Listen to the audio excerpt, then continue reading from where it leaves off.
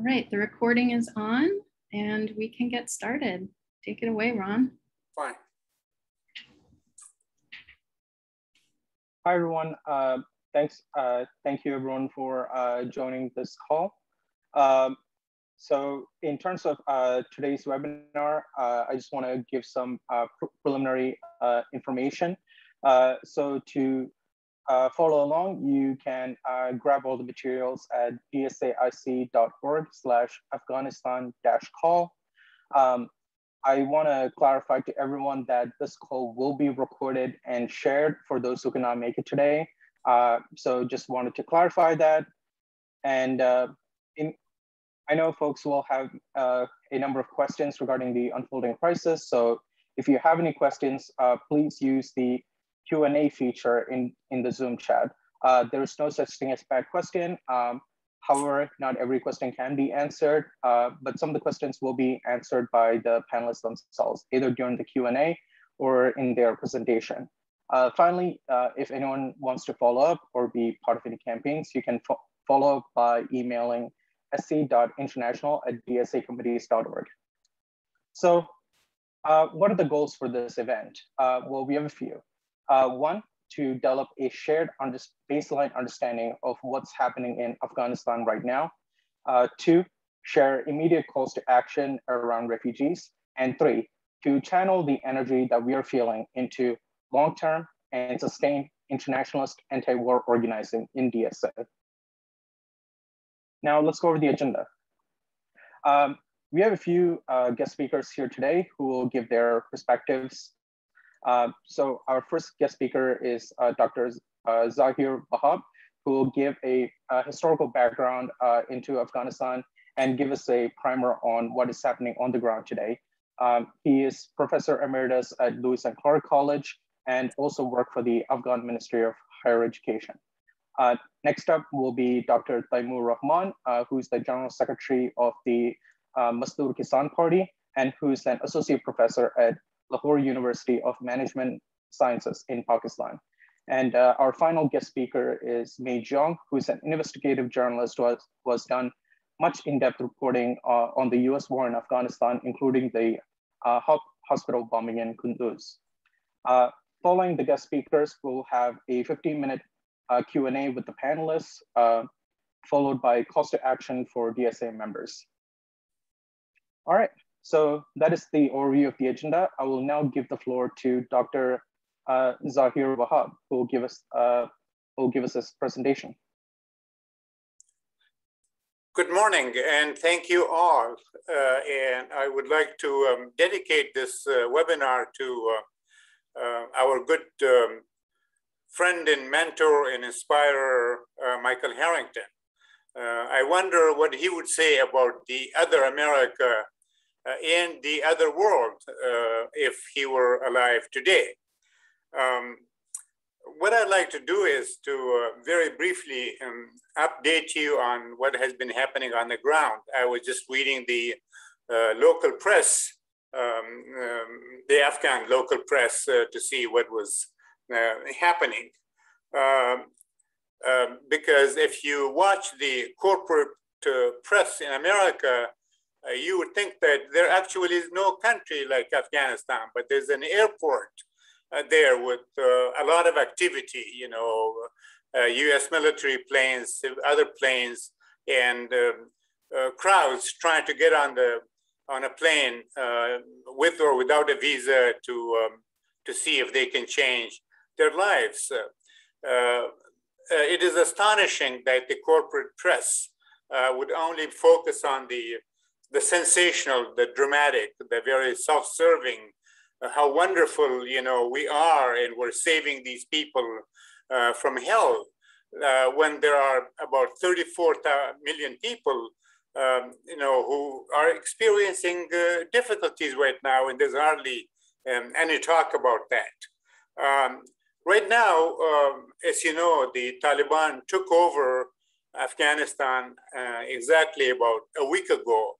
And the previous president, Ashraf Ghani, with his coterie, escaped the country allegedly with loads and loads of millions is living happily in Dubai. Right now in Afghanistan,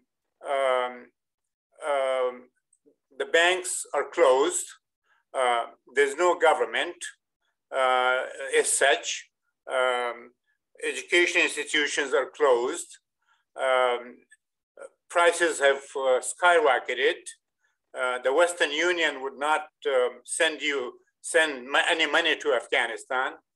And the United States has actually frozen the $10 billion that Afghanistan has in American banks. Government employees have not been paid in 2 weeks. And as you know, in Afghanistan, about 85% of the people really have no savings and no bank accounts. So life is very hard, but it's more or less controlled and orderly. The latest is that the Taliban, Mullah Baradar, one the deputy from Doha, has arrived in Kabul itself and is trying to meet with a self-styled council consisting of Mr. Karzai, Mr. Hekmatyar, and Mr. Abdullah. They have been talking and also talked with the 2 other Taliban representatives. They're trying to talk about the formation of what they call an inclusive government. The Taliban have appointed, at this point, it seems, all the governors for the 34 provinces and all of the mayors, and also have appointed the Minister of Public Works, and the Taliban representative for higher education has met in Herat with university people and has said apparently that henceforth there will be no co-education in Afghanistan because he considers it to be the root of all evil. And so, but education institutions are all closed, just like the government itself.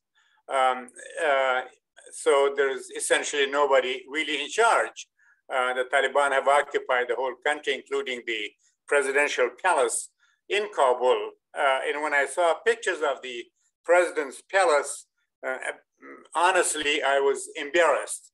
I think it would embarrass even Martha Stewart, looking at the furniture, the chandeliers, the artwork, the carpets, and so forth. It struck me as obscene, giving all this luxury, in one of the poorest countries on earth, where 80% of the people right now can't eat. So the trio of the Karzai, Abdullah, and Hekmatyar have been meeting with Taliban representatives, and these are to, increase, and they're trying to form a quote, what they call an inclusive government. The Taliban have so far issued 3 main documents. One was a major press conference by Zabihullah Mujahid 3 or 4 days ago, and I have a transcript in English. And then the Taliban wrote a letter to the Ministry of Higher Education, or about higher education, what they hope to accomplish. And then they also issued a 13-point decree, sort of a proclamation, what the Taliban policy would be. And all of this was reinforced by another Talib representative yesterday in a press conference. In short, when you look at these documents, the Taliban are very clear, as they put it. They have declared the general amnesty to all people. They have left the press. They say the press can continue as is, will be free. And they say the war is over. We don't need enemies, external or internal.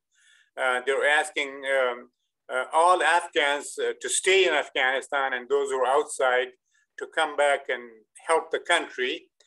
They're assuring all of the internationals, the UN, the embassies, the NGOs, the contractors, the observers, the journalists, they're being assured that we will guarantee their safety and security and their freedom. They have said to the women, they're saying to the women that we would respect and guarantee all of your rights. So this is their position, declared position. On practice, here and there, there are aberrations. There have been clashes between some of the Taliban rank and file people and some people over the Afghan flag, for example, because 2 days ago it was the Afghan Independence Day, and there were some people in Kabul and Jalalabad who said we want to preserve the old tricolor flag instead of the Taliban flag. And then finally the Taliban relented and said the flag doesn't matter to us. So this is the political, economic situation. The vast majority of the people are suffering. And on top of this political upheaval, there's also the question of a very severe Delta corona in Afghanistan, and it's a very poor country. It doesn't have the resources to deal with this. And there's also a very severe drought in most of Afghanistan, and which has affected agriculture, vegetables and fruits, but also the water supply simply for drinking. And then on top of that, you have the political upheaval. So in short, if the corporate press were really interested in and concerned with Afghanistan as a country, this is what they should be dealing with. The actual situation on the ground for the vast majority of the people who, according to the World Food Program, say 80% of the Afghans right now need humanitarian assistance, children, women, men. And yet, when you watch the news, you would think again that there's no country, actually. The only place that exists is the airport. And there too, trying to show these frantic and desperate Afghans who are trying to get out, and then the United States coming in trying to save the world. And I think this is a service by the corporate media, a disservice to Afghanistan and the United States and the rest of the world. There are about 500,000 internally displaced people. In short, life is pretty hard. So one can ask, how we got here. We all know that the U.S. Invaded and occupied Afghanistan on October 7, 2001, knowing, or we know, that Afghanistan really had nothing to do with 9/11. Yet Bush and Cheney and Rumsfeld, Condi Rice, Khalilzad, and these people decided to forego negotiations with the then Taliban government regarding bin Laden and Al-Qaeda, and simply launched the assault and the occupation. As President Bush put it, he said he was not interested in negotiations and a political solution to this problem.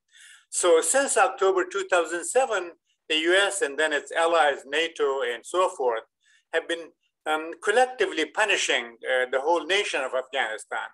At this point, we all know the statistics, the enormous amount of money that was spent by the US on both the military and so forth, the casualties, American, international, and Afghan. The last 20 years have been a disaster. But also, in order to justify its occupation, the United States then declared, quote, a nation building.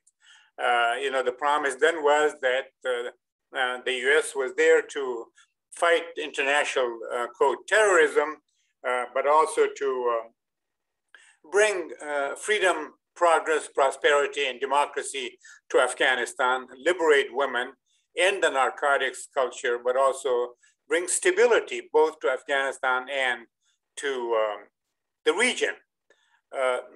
subsequently, we have all seen what has actually happened in this regard. None of these proclaimed objectives have been achieved. Afghanistan over the last 20 years was a killing field. People, poverty has increased, suffering has increased. People have a very difficult life. And the Afghan government, which the United States put in power, the Afghan government, the elections were fraudulent and a farce. The Afghan governments have proven to be ineffective, inefficient, and dysfunctional. The governments have failed to provide the basic needs of the people and on. The governments have been corrupt and criminal, one can say. And finally, the Afghan government, Mr. Ghani, as I said, escaped about a week ago with tons of money without telling anybody, where he's going and why he's leaving, abandoning the country. So the situation, in other words, is rather very tragic and very, very difficult. And the people are not being told as to how we came to this situation. In a way, it's sort of a failure, a massive failure of the US and allied governments. It's also a failure of the Afghan ruling elite and clique, the predatory class, and they should both be held accountable and be responsible. And so I would submit that, the tragedy, the agony, the difficulty, the trauma of Afghanistan, is in a sense sort of by design. It is deliberate. And we all know history that, this was not the first time, and I can tell you that this will not be the last time either. And I think we need to sort of put the Afghan situation in the context of the international political economy, and that is to say, to apply the so-called dependency theory to the American occupation of Afghanistan. And we should also see this as the north-south division of labor and resources globally, where the resourceful but poor South provide the necessary resources, markets, and labor for the developed North. And also the so-called, the idea of the rentier state. The United States and global powers, trying to use and abuse and exploit ruling elites throughout the world in order to achieve their own objectives. And I would also add that there's sort of an undercurrent of Islamophobia to the West, the American behavior vis-a-vis Afghanistan and other third world, in particular, Muslim countries, Libya, Iraq, Afghanistan, Lebanon, Somalia, Yemen, and other places. And we know this part of the world, and we know what they have did in this Southeast Asia. So Islamophobia, I would say, is perhaps a part of this. Finally, what I'd like to do is, where do we go from here and what should be done? And I just want very quickly to state what should be done. I think the United States and the world should quickly recognize the Taliban, given all of the reservations and given the fact that we have to see how the Taliban would actually do. Will they deliver on their proclamations and rhetoric or not? But at this point, we should end the agony of the people of Afghanistan, recognize the country, release Afghanistan's $10 billion in the US banks, start helping Afghanistan, and no sanctions of any kind by anybody whatsoever. In the world and the United States need to provide the basic needs of the Afghan people: food, shelter, healthcare, and water, electricity, and so forth. The world community must immediately start helping Afghanistan to fight the corona, the drought, and also the difficulties that the country has. And there should be no war of proxy, no over-the-horizon attacks on Afghanistan through planes from the Gulf states or drones, or no other CIA agents and death squads and so forth. All of that must end very quickly. The world community should guarantee a good neighborly policy between Afghanistan and its neighbors, Pakistan, Iran, Tajikistan, Uzbekistan, China, and so forth. And it's interesting, I think, to point out that most of these countries have not vacated their embassies. The Chinese, the Russians, and the Iranians, all of these people continue to have their embassies and the UN agencies. I think the world should reestablish and strengthen its diplomatic, political, economic, and other kinds of relationships with Afghanistan. The world community must guarantee Afghanistan's independence, sovereignty, territorial integrity, and neutrality, and prevent the inter-ethnic conflict. So what I worry about a lot is because of these changes, the resurgence of ethnic, regional, and other conflict in Afghanistan. And finally, I would urge the world community to put a UN peacekeeping force in place in Afghanistan as quickly as possible. The UN peacekeeping force can maintain law and order, peace, observe the Taliban behavior on a daily basis on the ground, and report or hold them responsible and accountable and so forth. But also the UN peacekeeping force, and there should be an adjunct of the peacekeeping force as a development force and a rebuilding force. The world should establish a trust fund for Afghanistan. That money should go to the trust fund and then spent by international organizations very, very carefully, and every dollar should be accounted. The world should repatriate all of the stolen money, treasures, and historical objects that were stolen over the last 20 years from Afghanistan, stolen by some international elements and some Afghan elements. Again, we need to develop on a massive, massive development program that will meet the needs of the Afghan people. Thank you. Thank you, Dr. Zaher Wahab, for giving us the background and your perspective. Now, the next speaker, guest speaker we have is Dr. Taimur Rahman, who is the General Secretary of the Mazdoor Kisan Party. And he will give us the perspective from Pakistani left. Take it away. Thank you very much, Ronald, and I'm very excited to be invited by the DSA. I've not had the pleasure to interact much with the DSA when I was a college student in the USA, but I read a lot about your activities, and I must say I'm very, very pleased and honored to be invited given the incredible network of people that you've created. When I was in college in the US, which was in Grinnell, Iowa, I got the opportunity to be, in contact and in touch with the anti-war movement. And so many of my perspectives on what has happened in Afghanistan were shaped, and also Iraq and other parts of the world, have been shaped by the US left in that sense. And so there was something that came from the US left with which I'd like to begin.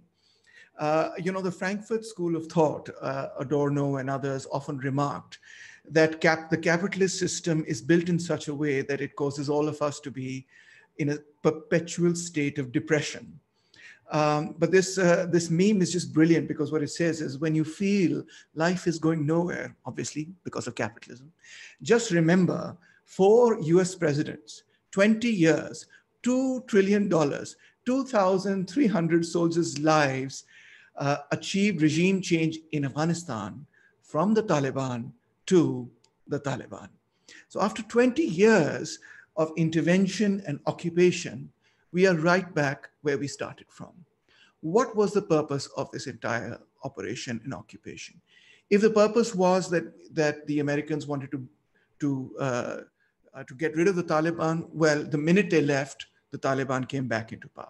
If the purpose was that it was to catch Osama bin Laden and the perpetrators of the terrorist attack on the World Trade Center on 9/11, well, that happened about 10 years ago or so. They could have left immediately after, killing bin Laden in Abbottabad, Pakistan.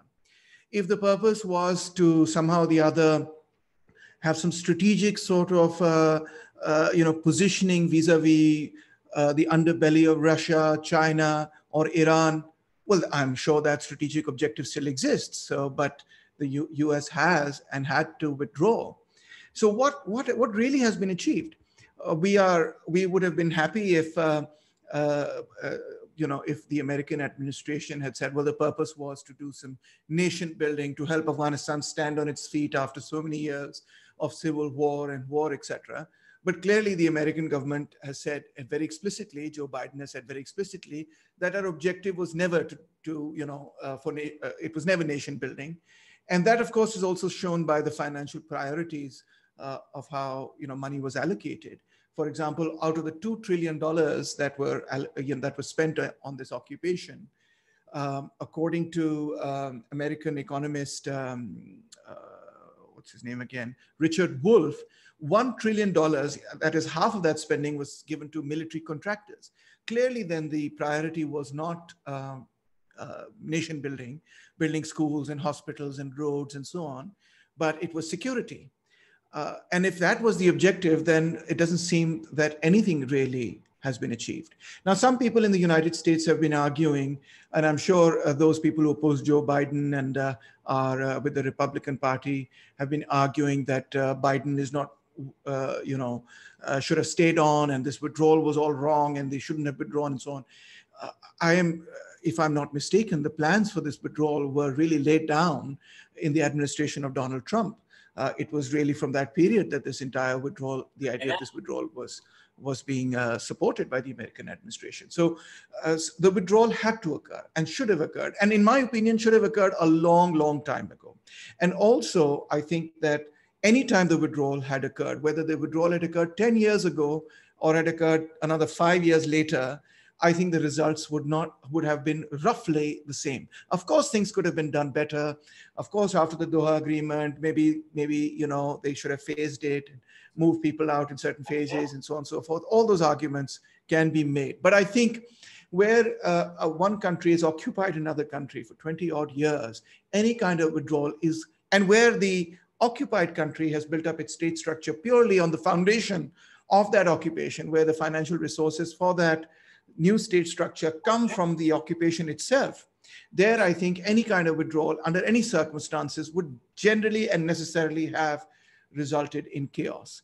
So the kind of chaos that we've seen, some of it might have been worse, some of it might have been bad. Hence, in my opinion, there is no argument that can be made at this point in time that American forces ought to have remained in Afghanistan a moment longer. In fact, the argument that is to be made right now is that the American forces should have withdrawn from Afghanistan a long, long, long, long time ago. In fact, if you ask me my personal opinion, I think they should have never gone to Afghanistan in the first place. I spent, most of my life arguing the case that the occupation of Iraq, Afghanistan, and other third world countries is an imperialist venture and should be opposed completely and unequivocally. Now, amongst the left, there are some people who are not very clear about what the Taliban represent, because when they look at the question of imperialism, they only look at the question of imperialism from one angle or aspect, theoretically speaking. That is, they tend to look at the question of imperialism from the point of view of what imperialism does to the question of national sovereignty. Of course, imperialism will inevitably violate national sovereignty, not just in one country, but in many countries around the globe. It will necessarily undermine it, because wherever investment goes, their investment has to be solidified, it has to be secured. And there, of course, wherever the dollar goes, wherever McDonald's goes, therefore, there will have to be some security for American capital. And so you can expect that the American military, either directly in extreme cases, or in other cases through proxy forces, will secure its investment. So in that context, of course, we can understand that imperialism constantly creates a crisis of national sovereignty. It cannot but create a crisis of national sovereignty. But national sovereignty is only one of the crises created by imperialism. It's not the sole crisis, and it's not the way we must understand things, because consider that Pakistan is an entirely independent country in the context of what we consider the ostensible formal criteria of national sovereignty. And yet, economically speaking, we can't move a little finger without the IMF and without international financial help.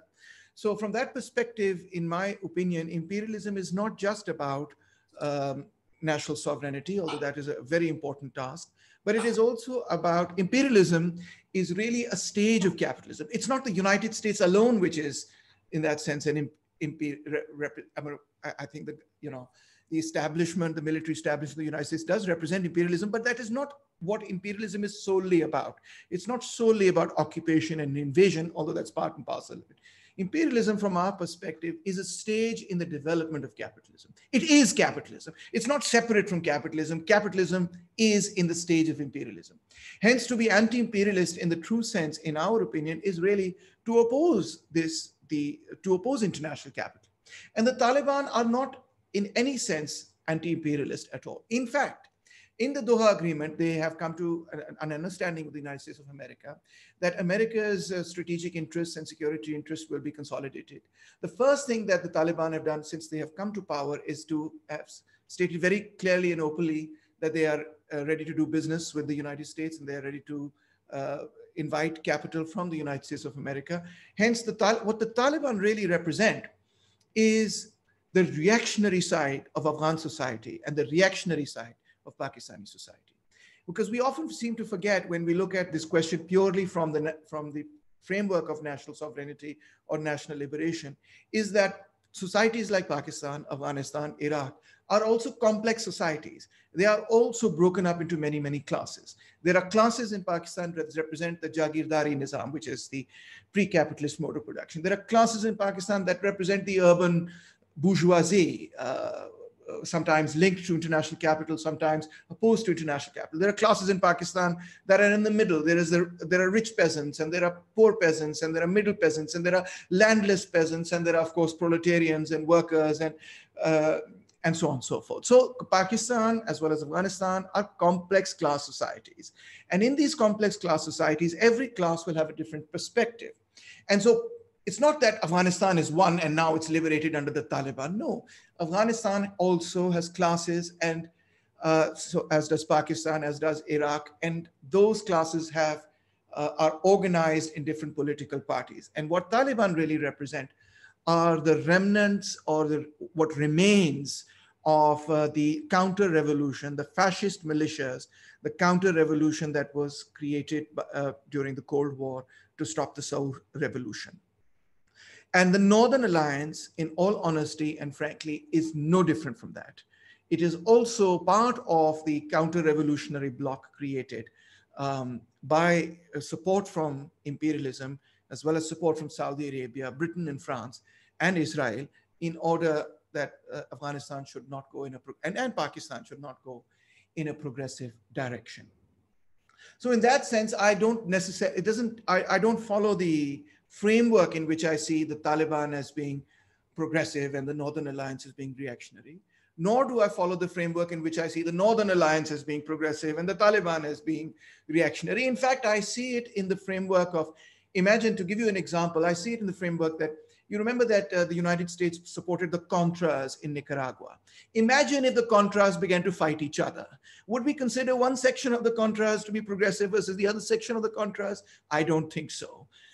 Such is the case, in my opinion, with Afghanistan. Neither of these forces, the Northern Alliance nor the Taliban, have the capacity are rooted in the kind of social forces that can cause the renaissance regeneration of Afghan society or Pakistan.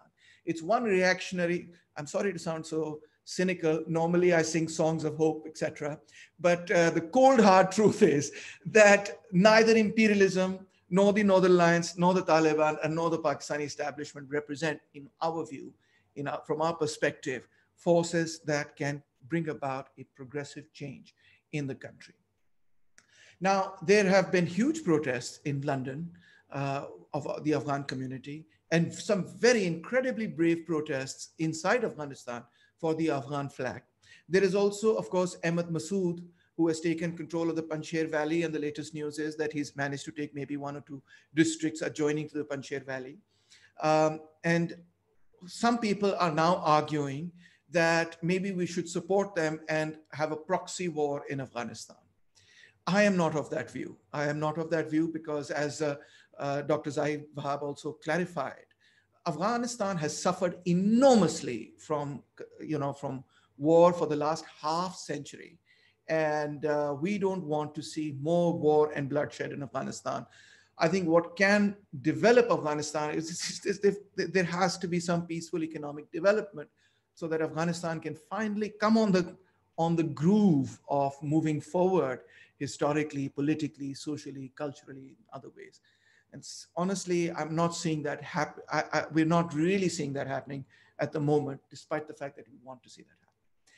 And the state that I personally hold most responsible for the mess that has been created in Afghanistan is my own state, Pakistan.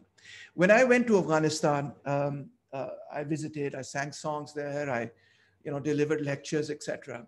I had heard and read, and I knew from my friends that there was a lot of hostility to Pakistanis in Kabul and in and around Kabul. But when I went there, I experienced with my wife and with my friend, etc. I experienced it firsthand. I saw it for myself, and it was palpable. It was so real, and I think most Pakistanis are not aware of this, and probably most Americans are also not aware of this. And the reason why there is so much hatred for Pakistanis in Kabul, I'm sorry to say this, because being a Pakistani, at 1 or 2 points when I was visiting Babur's gardens, etc., the policeman asked me, "Where are you from?" And I didn't want to show him my passport and go into the details of where I was from and so on. So I said, "I'm from India." He said, "Oh, okay, go." If I had said I'm from Pakistan, he would have said, "All right, you just wait here, show me your passport, your travel papers, your visa," and would have detained me for 25 minutes. So, that was the state. Why is this the case? Pakistanis need to understand this, and many of my comrades are here as well. This is the case, not necessarily because of the Saur Revolution, but it started much earlier. And it has little to do with Afghanistan and more to do with Pakistan. In 1971, East Pakistan separated from Pakistan and became Bangladesh. From that point onwards, whatever fears the Pakistani establishment had about the existential status of Pakistan were compounded enormously, and the view was strengthened that Pakistan's, the biggest security and major threat to Pakistan's existence comes mainly from India, which might support secessionist nationalist movements within Pakistan, as was the case in East Pakistan.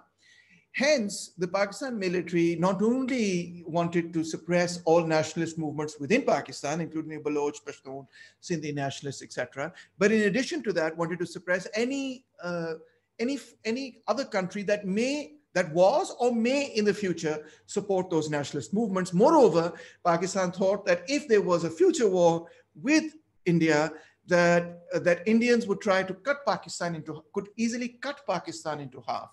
And if that were the case, then North Pakistan and South Pakistan would not be able to coordinate in any defensive war. And therefore, Pakistan must have what they call strategic depth, in the sense that in Afghanistan, there must be a regime which is friendly to Pakistan, so that if there's war with India, they can use Afghan territory to maneuver in that war with India. That policy was, was implemented during the left-wing government of Zulfikar Ali Bhutto in the early 1970s, when Daud was the prime minister and later president of Afghanistan. In other words, before the Saur Revolution, the Pakistani government was developed relations with people like Gulbuddin Hikmatyar and many of the other Mujahid, so quote unquote, Mujahideen commanders. So the meddling of the Pakistani government goes back a long, long way to the early 1970s. And throughout these 50 years, the forces that Pakistan have promoted in Afghanistan have never been progressive forces. They've never supported Democrats. They've never supported secular people. They've never supported people who stand up for women's rights or who stood up for constitutional government or said we need to have a democratic state in Afghanistan. They stood with the most right-wing, rabidly reactionary fanatics and narrow-minded people. And they continue to build the narrative. This is not our doing. It's just how the Afghans are. The Afghans are fanatics, and that's why, they support fanaticism. Whereas in fact, this was very much a deliberate ploy and a narrative that was developed by the Pakistani state in the 1970s and accelerated in the 1980s during the period of Ziaul Haq. Ziaul Haq began the intervention in Afghanistan and invited the United States of America and Israel to join in the war against what was then a progressive regime in Afghanistan. So people need to understand that all essentializing arguments about Pashtuns, about the Afghans as being inherently, quote unquote, backward or fanatical or religious, etc., are products, number one, of what the Pakistani establishment have been doing, and number two, of the Cold War. And we need to get out of that essentialist narrative and understand the Afghan people for who they really are, which will always be not one person, not one personality, but a diversity of people, classes, personalities, nations, nationalities, ethnicities, and so on. Now, the Taliban victory in Afghanistan will have and is having many negative repercussions in Pakistan.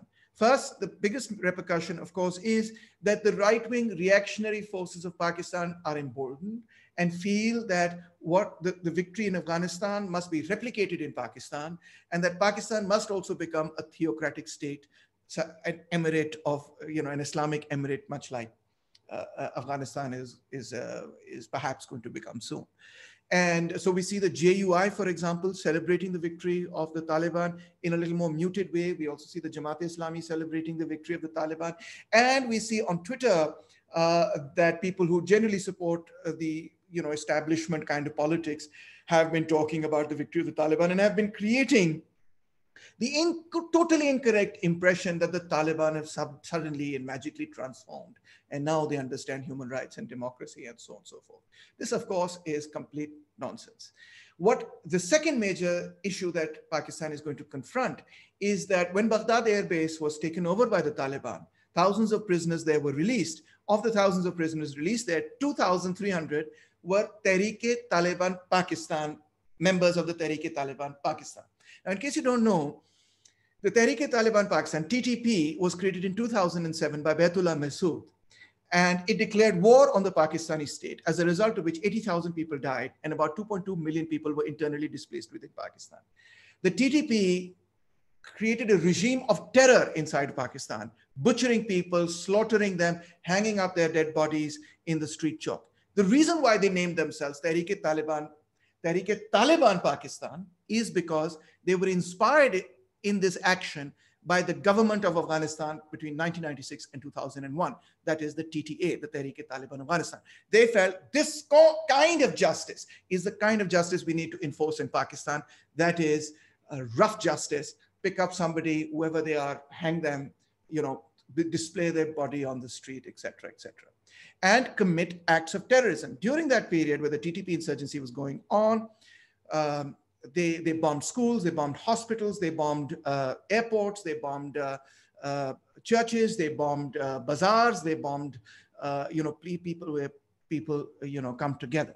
So it was an incredibly horrific period in Pakistan's history, and I fear that horrific period is going to come back as a result of the victory of the Taliban in Afghanistan. We're going to experience a very serious blowback in Pakistan, not only in the shape of escalating religious right politics, but even in the shape of TTP,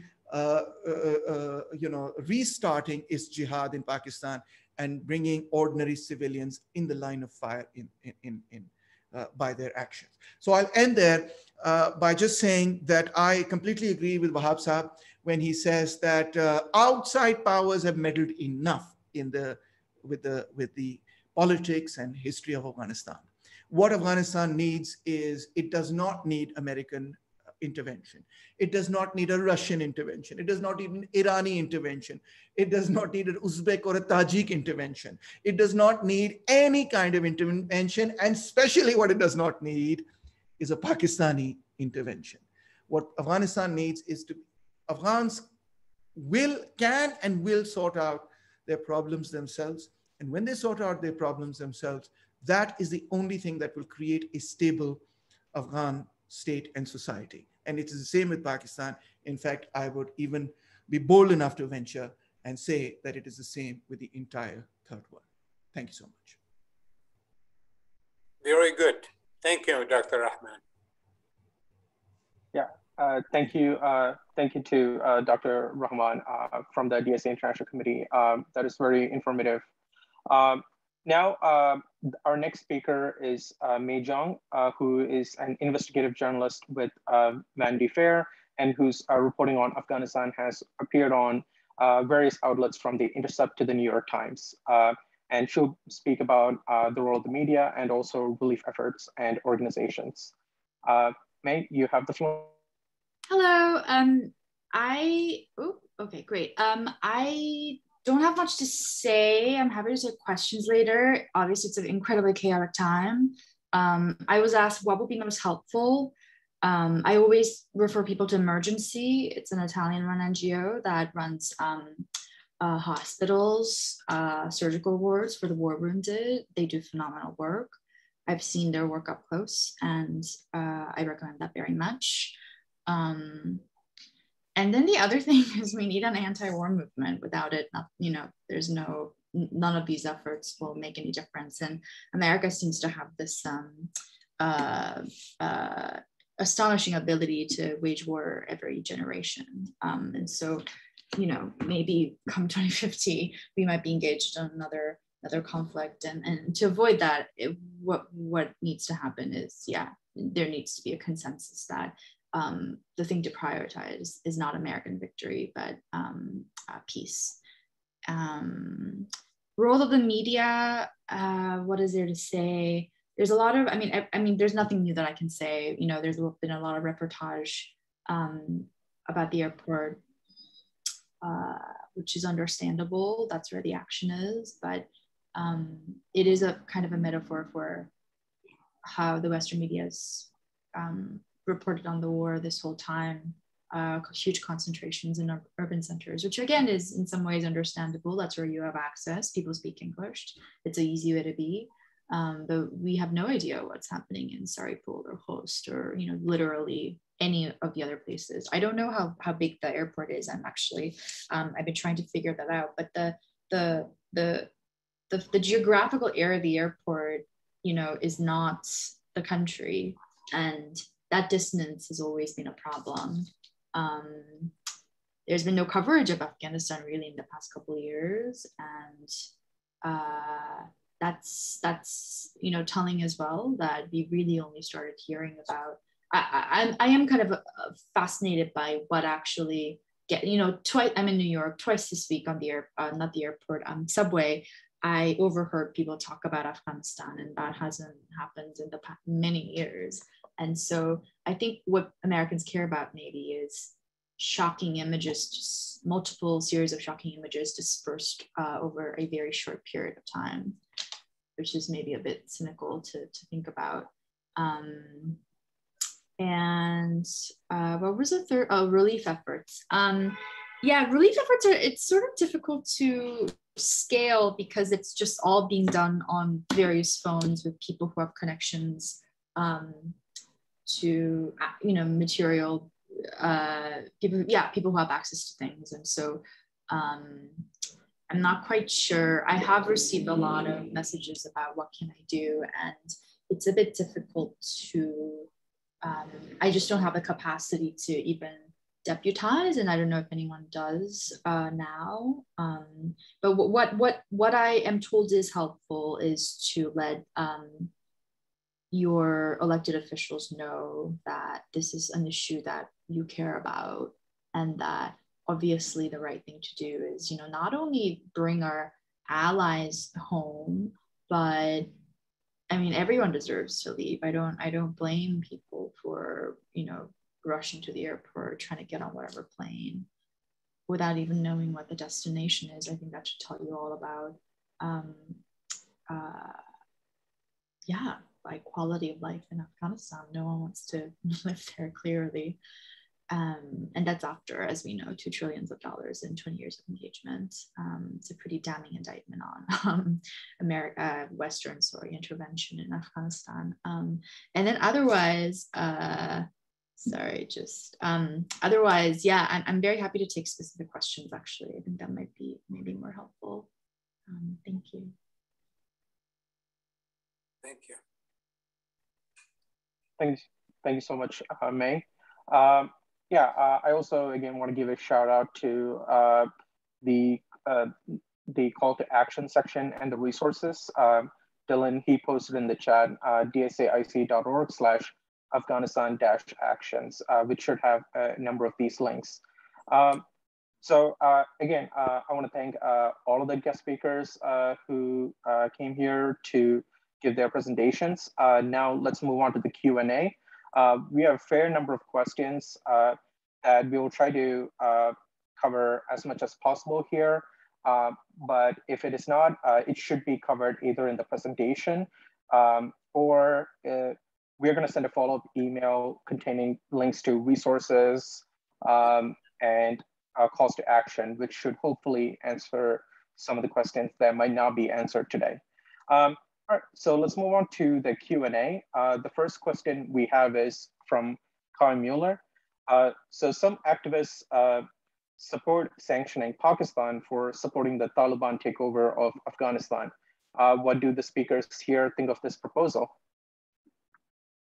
It's an absurd proposal because sanctions are an anti-people weapon. I remember when the war against Iraq was going on, there were some people who said, oh, let's sanction Iraq and then the Saddam regime will fall. And sanctions were imposed against Iraq and they were debilitating for the economy. And the Saddam regime was strengthened. It didn't fall. It was in fact, strengthened by what was perceived to be an injustice against the people. So I think if someone, Mira Wood has also written, sanctions are an anti-people weapon. And frankly, sanctions do not weaken governments generally because sanctions are perceived by the general public as being discriminatory against an entire people and are perceived, moreover, as being, what's the right word, a form of collective punishment. So you're going to punish all of Pakistan for the actions of the government. That being said, so whereas economic sanctions, I think, are completely off the table, that being said, other forms of aid and assistance that may be given to a government can sometimes be used to persuade a government not to pursue a certain policy. So for instance, if Pakistan is getting a certain amount of money from XYZ country, and that XYZ country says, we don't want you to, we want you to lay off the Taliban, I don't necessarily consider that a bad thing. But I will also point out to you that for the last 20 years, the American establishment has been saying only and only one thing to the Pakistani government and establishment again and again and again. You're not doing enough. Do more, do more, do more, do more. And the Pakistan government, sorry, not the government, I mean to say the military in Pakistan. If you look at the interviews of General Pervez Musharraf, they had a very clear policy that we are ready and willing to hand over all foreign militants who are in Afghanistan and Pakistan, Arab militants, etc., given what happened in 9/11. But the Taliban should not be touched. That was the view of the Pakistan military, explicitly stated by General Pervez Musharraf. So I'm not even sure that the arm twisting of foreign powers is necessarily going to have such a serious impact in Pakistan. I think in the final analysis, the greatest strength that can stop the Talibanization of Pakistan and Afghanistan are the people of Pakistan and Afghanistan. So what we need to seriously think about are not sanctions and not arm twisting of government by denying them aid or so on and so forth, but rather how can the anti-war movement in the United States of America come and together with the progressive movement of Pakistan, how can we build that synergy such that we can strengthen each other and that we can stop this stuff? That is the number one thing. And I think we pay too little attention to that and too much attention to other mechanisms that have not really yielded the right results. So my view always has been, we need a bottom-up movement of the people against religious extremism. Yes, I'd like to add to what Dr. Rahman said. If we look at the sanctions, whether it's Cuba, Nicaragua, Venezuela, Iraq, or now Afghanistan maybe, we can see that sanctions penalize the masses, the people who are being penalized to begin with in some ways. And sanctions are usually imposed on countries that are trying to develop their own, to de-link from the West. Sanctions are imposed on people who want to end capitalism in its ugly form in their own countries, de-link from imperialism and capitalism, and develop autonomous, self-reliant systems, economic, political, etc. So sanctions would be wrong. On the contrary, I would say that developed nations or the world community should help the masses and should in fact help countries that are trying to stand on their own feet and de-link from imperialism and capitalism. And the question of Pakistan is, I think, is pointed out by Dr. Rahman. Pakistan and the United States have been, allies in the SEATO Pact, and they have always sort of helped each other. And we know that Pakistan was very instrumental, along with Saudi Arabia and the United States. These three were the countries that actually helped some people, and even before the Mujahideen and their anti-Soviet Union struggle. So I think in Pakistan, in the process, have enriched itself by a lot of aid from the United States and from Gulf states.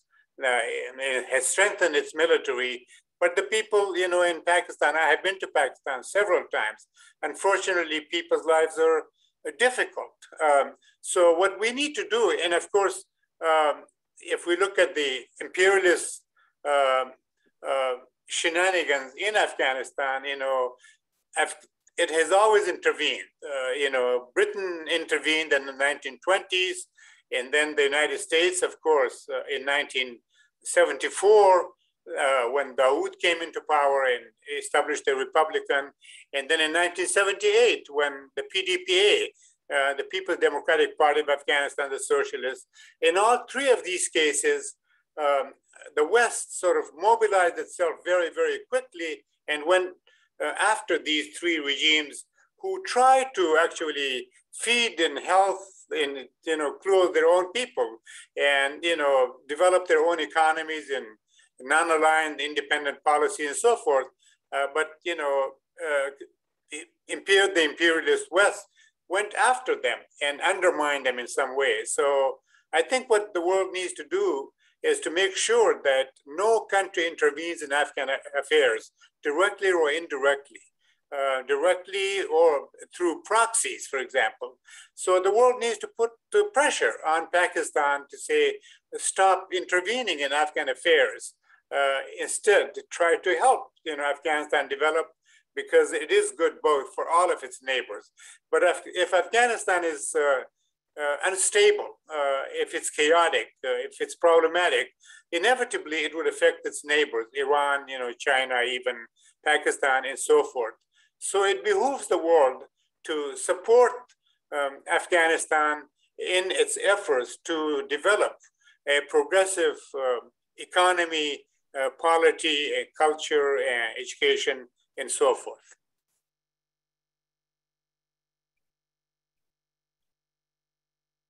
Thank you for your comments, Dr. Rahman and Dr. Wahab. So let's move on to the next question. We have 10 minutes remaining in the Q&A. So the next question that we have is, can the speakers say as to what is the likely class/political composition of the Afghans who will now join the diaspora, who will become our neighbors, and how we can best insist that they get all the needed assistance? I'm not sure. I'm not sure if I got the question. Can you sort of restate it in your own word, please? Yeah. The question is, can the speaker say what is the likely class and the political compositions of the Afghan refugees, and how we can best assist them? Mm-hmm. Well, as I said, you know, one of the first things the world needs to do is, again, mobilize and deliver aid very promptly, humanitarian aid, because most Afghans are suffering, and not just those who are at the airport, but, you know, the vast majority of the population. And also quickly stop intervening so that the Afghan financial system, banks, exchangers, people's salaries, government working, etc. So these can be normalized. But also there are world agencies, you know, UNRWA, you know, the World Health Organization, the World Food Program, you know, that can channel aid to the Afghan refugees. But we need to quickly sort of try to stabilize the situation, you know, support, monitor, hold responsible the new regime so that it can help its own people instead of penalizing, you know, either the country or the population, so that nothing can be done.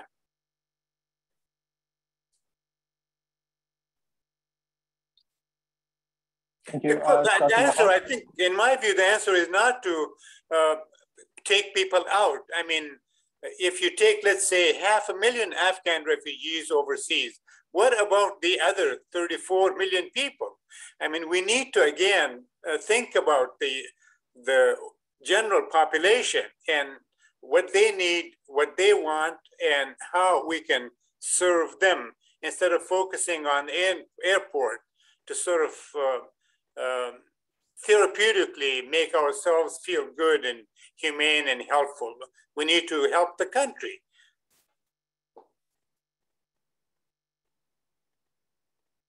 Right. I think Wahab Saab has answered the question adequately. I don't need to say anything further in this regard.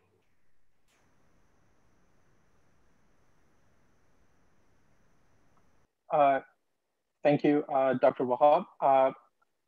With that being answered, let's move on to the next question that we have. So from a leftist perspective, how should a withdrawal have been done? Did the Trump administration commit a mistake in pushing for a withdrawal agreement with Taliban without pushing for power sharing with the, I guess, the now previous Afghan government? I think that would have been better had they come to a power sharing agreement, but I think they didn't expect that the Northern Alliance would collapse so quickly and that the Taliban would come to power so rapidly. I don't think they expected that at all.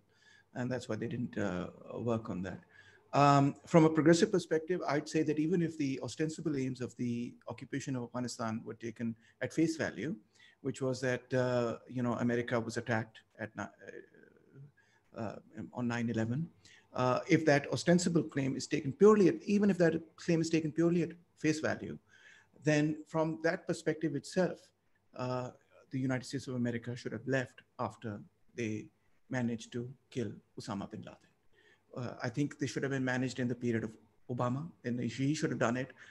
And I think that would have been fantastic. I don't know. You have to tell us why didn't the U.S. Why did the U.S. stay another decade and not withdraw after they got Osama bin Laden? What was the point? I never understood it. I've still not been able to understand it. Well, I think the point was that it is, again, imperialism, direct or indirect. You're right. You know, if the question was the attack which didn't happen, as I said, or you said.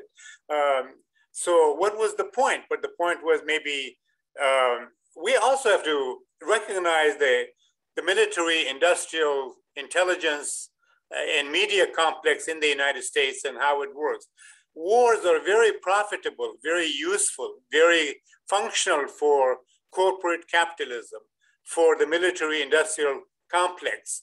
And we know that most of the money, Jeffrey Sachs pointed this out in a very nice write-up yesterday, that of all of the money, $1 trillion, 145 billion for the Afghan quote development, of all of that money, only 2% of it actually ended up getting to the public, the target population. Most of the money came back to the United States and to the West and went into the stocks of the military-industrial complex. So, and this was imperialism, as I said, plain and simple, direct or indirect, because imperialists simply globally cannot allow governments, nations to become self-reliant, self-sufficient, independent, and especially if they're in the process of delinking from the capitalist West. Such things will not be allowed. Otherwise, what was the sin of Muammar Gaddafi, Saddam Hussein, although they were not saints? Cuba, Nicaragua, Venezuela, Ecuador, Iraq, and even Afghanistan, especially under the PDPA. It's very clear, what the world is all about, and that is, say, the struggle between the developed North and the underdeveloped South. And the underdeveloped South is going to be a very hard time to actually delink itself from the developed imperialist North.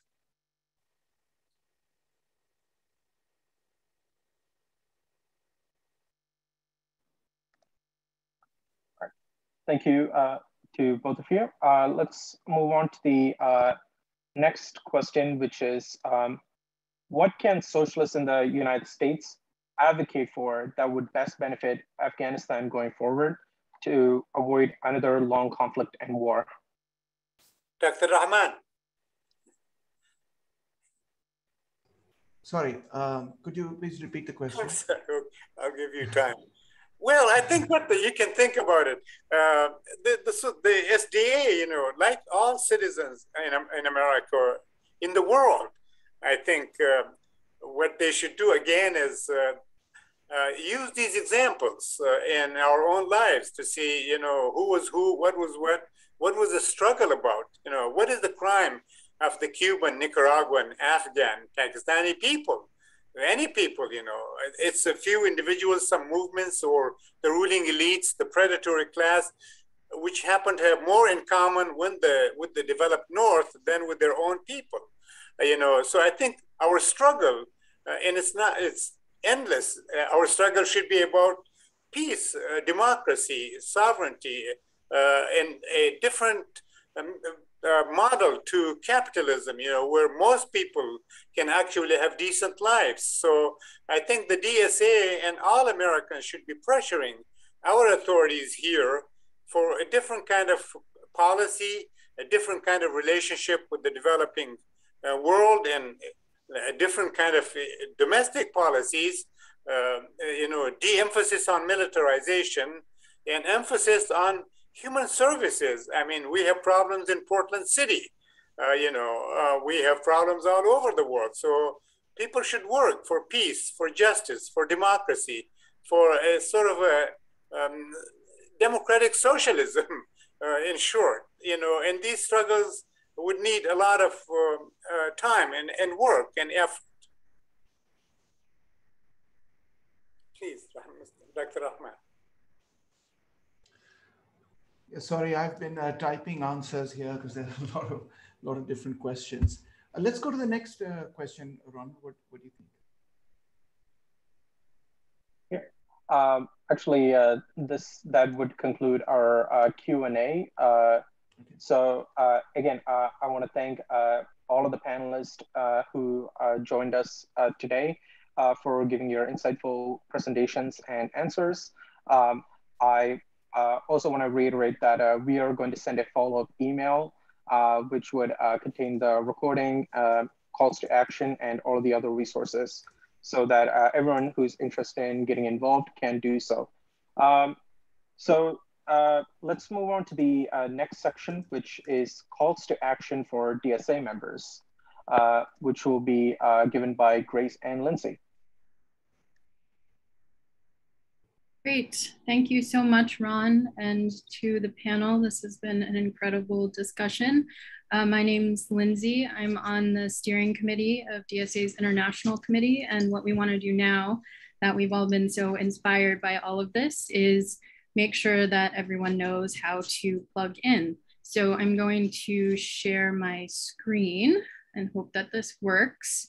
All right, so the problem before us is enormous, but we want to say that we want you to plug in at the level that makes sense for you. So you can grow your role in a way that the minimum amount of time you can commit, we can plug you in. So the 6 kind of steps we want to talk about are just making sure you know what's going on, being plugged in just to information, joining a group, building relationships and trying to bring other people into the movement, creating organizing spaces yourself, and then actually working on building actions and campaigns to help the anti-war movement and everything we talked about today. And then finally doing political education, but that's not something we're going to talk about today. So again, most of these things are linked in the actions document that we've been sharing in the chat. But the first thing you can do if you're brand new to everything you've heard about today, to DSA, to the International Committee, to the anti-war movement, is just to plug yourself in. If you're a Twitter user, an Instagram user, you like email, whatever you can do, there are some links here that you should follow the International Committee, groups like Afghans for a Better Tomorrow, and then we'll also be sharing in that document great videos from our panelists here today. So just informing yourself is step 1. And then learning with others is the next step. So just knowing what's going on isn't as helpful, but becoming a member of a group is great. So you're most likely here because you're a DSA member, and we're sharing this panel as the International Committee. And we really want to emphasize that everyone here should join the International Committee. So we can drop the link in the chat to that form that you can sign up, dsaic.org/join.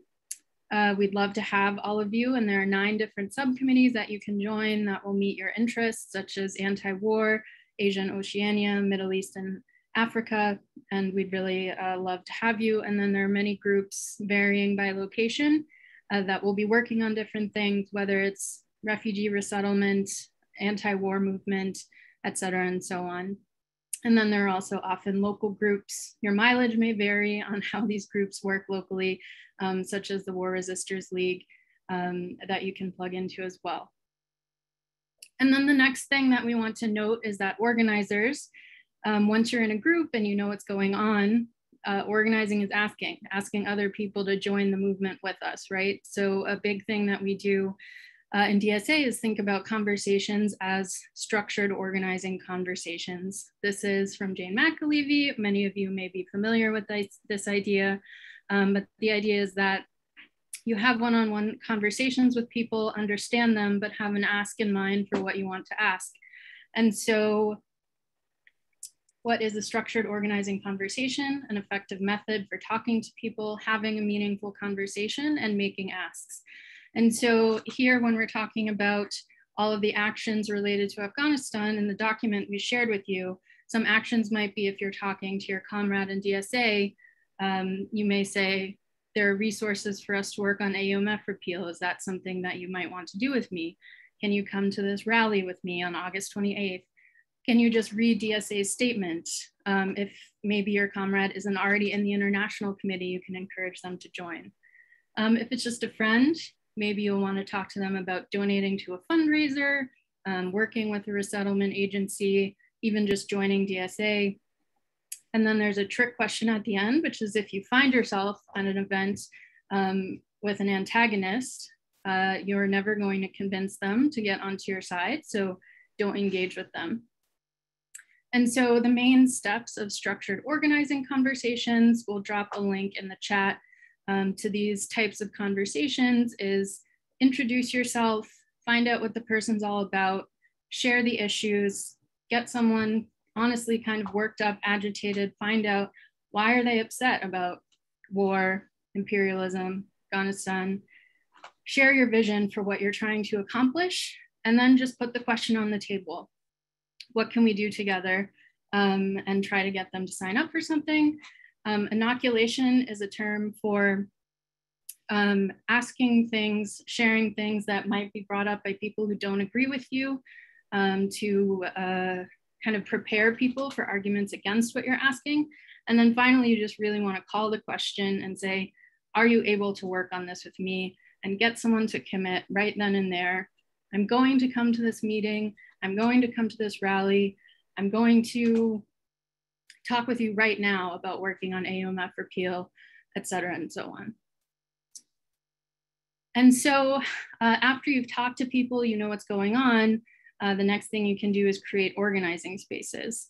So if you feel confident in doing that, that could mean anything. It could be forming a reading group, a working group, developing a campaign.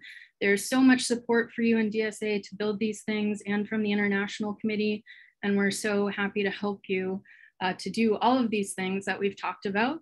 And so the first thing that we want to talk about is specifically our AUMF campaign. And Grace is here from the No War campaign to talk about that.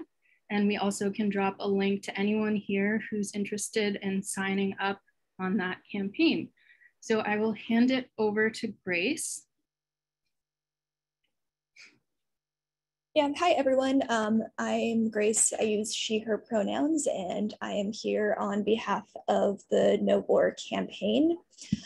Just for some background on us, this campaign initially started when there was fear over whether or not the US was going to go to war with Iran in the beginning of 2020. And it then developed into a bunch of different people and groups working together to oppose US sanctions on countries like Iran, Cuba, North Korea, and Venezuela. That work was led by a lot of different diaspora groups. But so now within the anti-war subcommittee, we have voted to make the No War campaign our priority.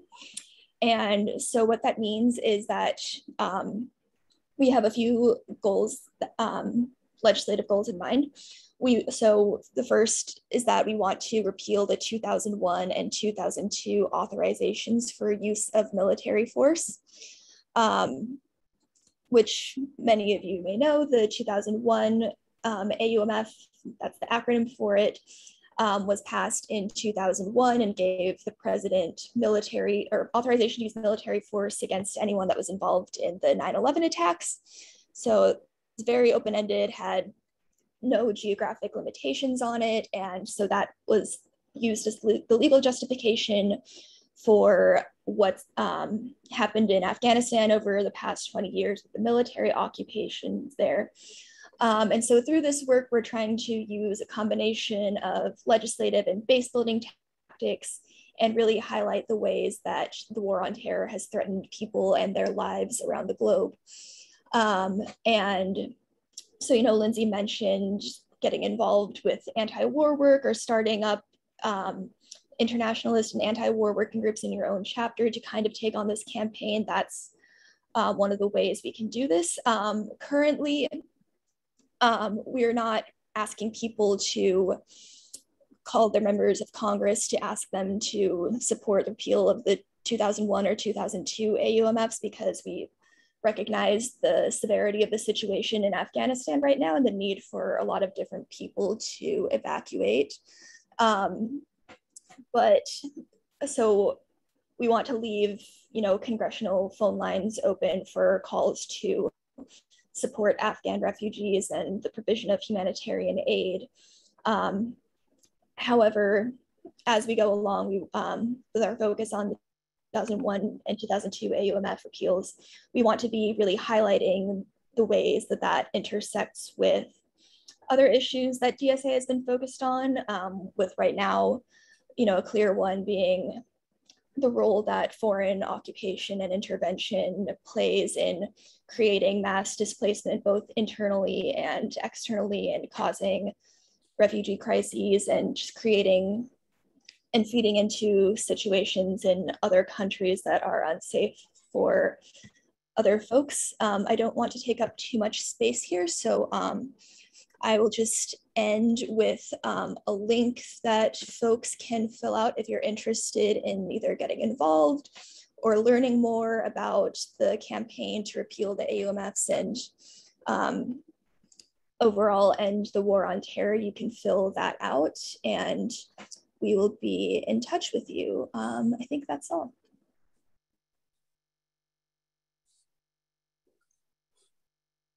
Thank you so much, Lindsay and Grace, for the calls. Yeah, that was thank you all. Thank you so much. Thank you. Thank you very much. Nice meeting you, Dr. Rahman. Take care. And likewise, Wahab Sahab, lovely to meet you. Let's stay in touch, please. I'll get your email and we should stay in touch. And we would love to host you for similar seminars in Pakistan. It would be our honor. Thank you. It was really wonderful hearing you. We'll be very happy and honored. Thank you. Take care, all of you. Thank you, DSA. Thank you, DSA. Thank you, Lindsay, Ronald. Thank you, Dylan and Grace. Thank you all. Thank you so much. Yeah. Bye now. Good India. And thanks to all of the panelists, Dr. Rahman, Dr. Wahab, and Jeong. We learned a lot from you today, and we look forward to working to build international solidarity with y'all and with everyone in the audience. Again, be on the lookout for a follow-up email, which will contain all of the resources, calls to action, and tips and information on how to get involved while this crisis is unfolding. Thanks again, everyone, and solidarity.